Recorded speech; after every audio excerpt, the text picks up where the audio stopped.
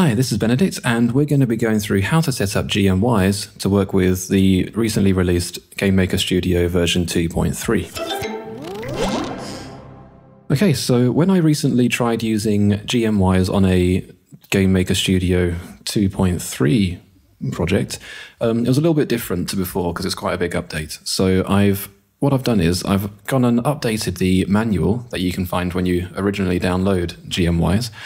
So let's jump right into the manual, which I've very slightly updated.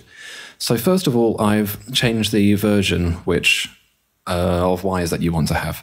This is the latest version that definitely runs with GMWwise and GameMaker Studio, which you can also find through the Wise launcher. So if we have a look here, in the Wise tab, you can see which versions we got installed already. And if we want to have a look at the 2016 versions, we go to all, 2016.2, the latest ones, and there's only one option. So this is the one that we want to use, and I've already got it installed. Next up, let's have a look at setting up the Wise project. So if we go down here, an important note for GMS 2.3, this is what I've added to the manual.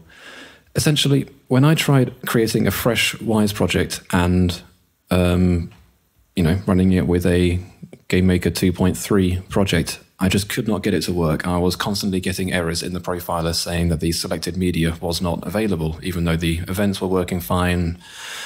Everything seemed to be okay, just I couldn't get my head around this one error. So what I found helped, and I can't fully explain why, I'm afraid, but I just took the sample project from GMWwise that you download from the repo here, which we started off on. I took the sample project and just copied it and used that as my base. And whatever settings and stuff in there that I haven't found just yet that make a difference, this will work if you use this as your base. So essentially, let's say I want to create a new Wise project. So I've got GMWwise developed. This is just a folder which I've downloaded from this repo. And I want to go in here, take the sample project, sample Wise project. This is the folder that I want. So I'm going to take a copy of this. If we have a look inside, we can see that it's just a whole normal Wise folder structure. And here's the actual Wise project file. So I've taken a copy of this, and I'm going to put this in the place where I usually put my Wise projects. For the purposes of this video, let's just say it's this folder here. And let's paste it. And then what do I want to rename it? Let's rename it GMWwise test GMS 2.3. That'll do for now. And I'm going to copy this name because not only do I want to rename this, I also want to rename the actual project file. Cool. Now though, if you want it to appear in the Wise launcher with the correct name, you'll have to edit this file in a text editor. So if you go to Open With, and open it with something like Notepad or, Visual Studio Code, that will do the job. So a very quick look. And on the fourth line, we'll see we have project name GMWwise simple. So this is what we want to replace. This was the same name that the folder and the actual project file had in the first place. So make sure they've all got the same consistent name. Save it, close it, done. Cool. So if I were to open this now, if it doesn't open just by double clicking it, you can go into the Wise launcher and, open project after choosing the correct version, of course. And the title should be Test GMS 2.3. Here it is, Test GMS 2.3.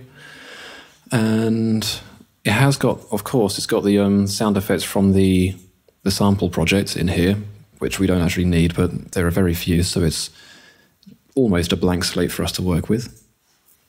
And then if we have a look in projects, GMWwise test GMS 2.3, and if we hadn't changed it in the text editor, then it would still come up as GMWwise simple, which would just get very confusing after a while.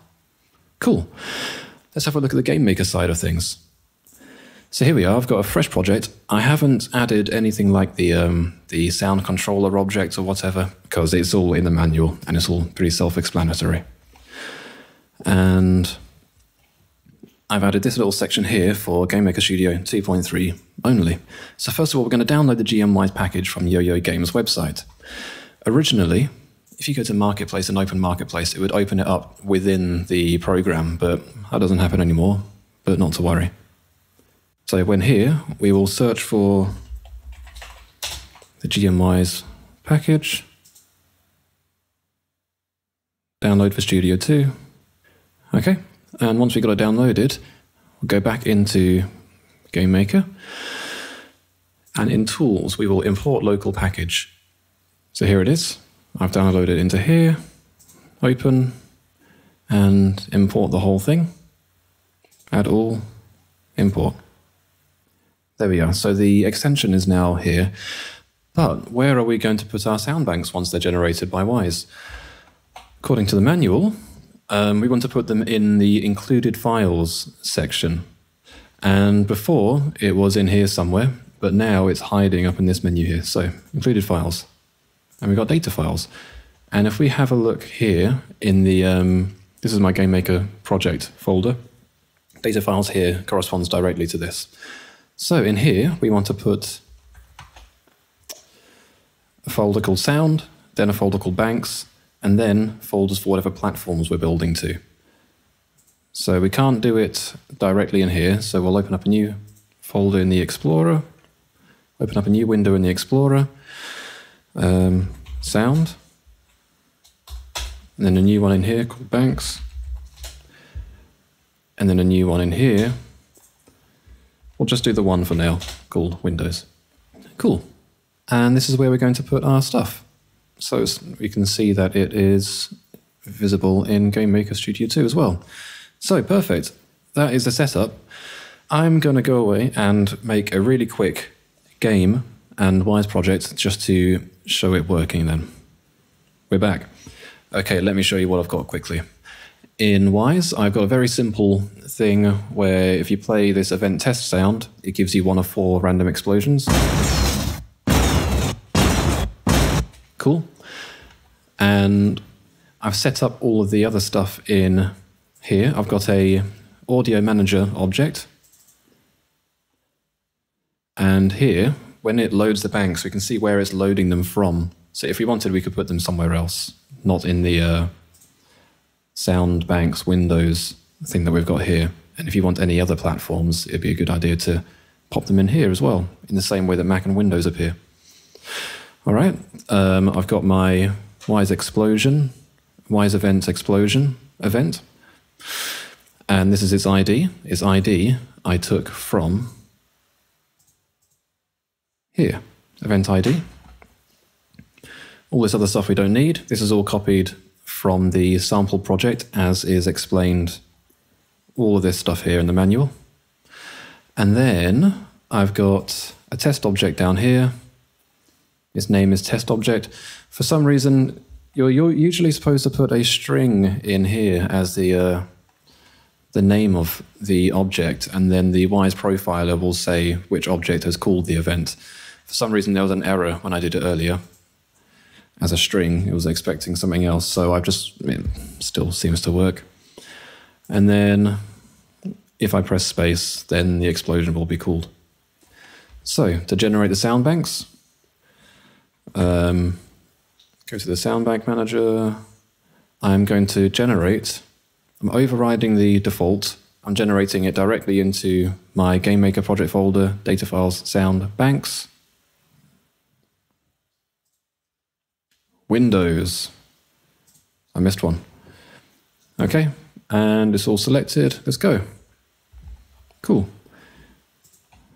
Sound banks Windows. Here it all is, especially the BNK. They're the important files.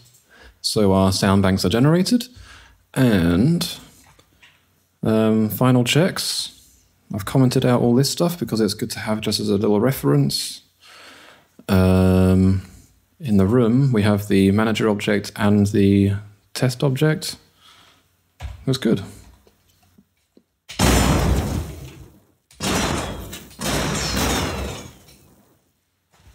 Smashing. All right then, there we have it. It works. It's a little bit fiddly, but once the initial setup is done, I think we're all good. All right then, so hopefully that was some kind of help. give us a shout if you're working on anything with Wise and GameMaker. I'm curious to see what people are up to with it, although I'm not at all affiliated with either of them. Cheers. Hope that was helpful.